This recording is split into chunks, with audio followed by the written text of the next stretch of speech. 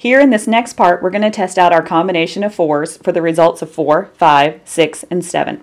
Well, starting with 4, we're going to start with our parentheses. 4 minus 4 is 0.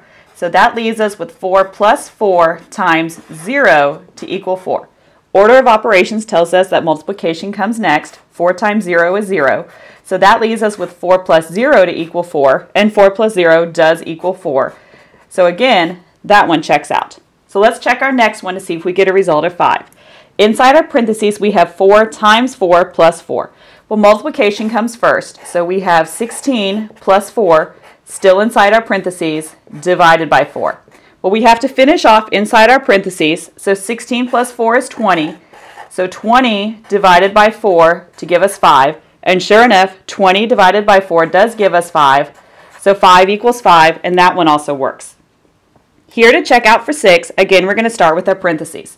So 4 plus 4 is 8, so that leaves us with 8 divided by 4 plus 4 to give us 6.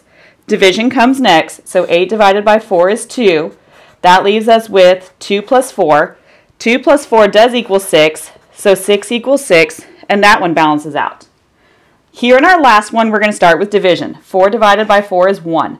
So that leaves us with 4 plus 4 minus 1 to equal 7. Addition and subtraction work from left to right. 4 plus 4 is 8, so that leaves us with 8 minus 1. 8 minus 1 does equal 7, so 7 equals 7, so those 4 work. Next up, we'll be doing the next 4 in this series.